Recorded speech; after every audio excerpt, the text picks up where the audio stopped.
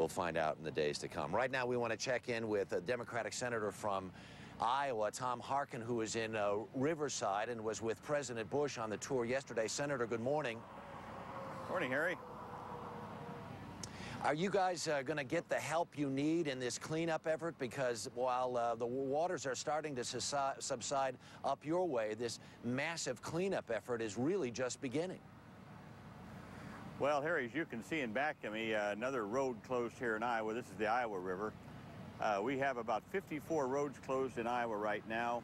I was at another one yesterday. About 200 feet of Highway 151 is just gone. And so we have to reroute a lot of traffic all over the state. So that's one big project we got. Secondly, just cleaning up a lot of small businesses. We got about 6,000 to 7,000 people out of jobs in Cedar Rapids, about 24,000 people out of their homes. And this massive cleanup is going to take quite a while. When you were with the president yesterday, what was his reaction? Well, I'm hoping his reaction is that we'll come forward with the money that we need to help clean up. You know, like I say, Harry, right now, sort of the shock is kind of over, you know. Now people are getting back to their homes, they're getting back to their businesses, back to their farms. And now the kind of depression sets in, the realization that this is going to take some time to clean up, and it's going to take some money and some resources, which we don't have right now.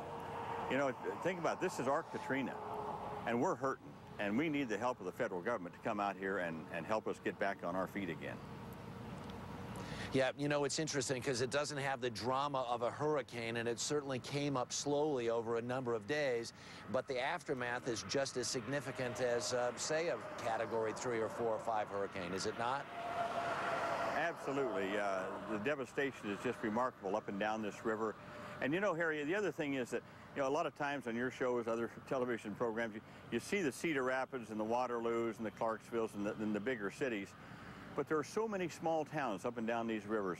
Towns like Oakville and places like that in Columbus Junction, they got several hundred people. They're smaller towns, but they've been viable communities, and they're just totally devastated.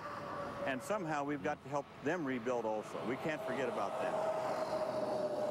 Senator Tom Harkin, we thank you so much for your time this morning. Good luck, sir. Do appreciate it.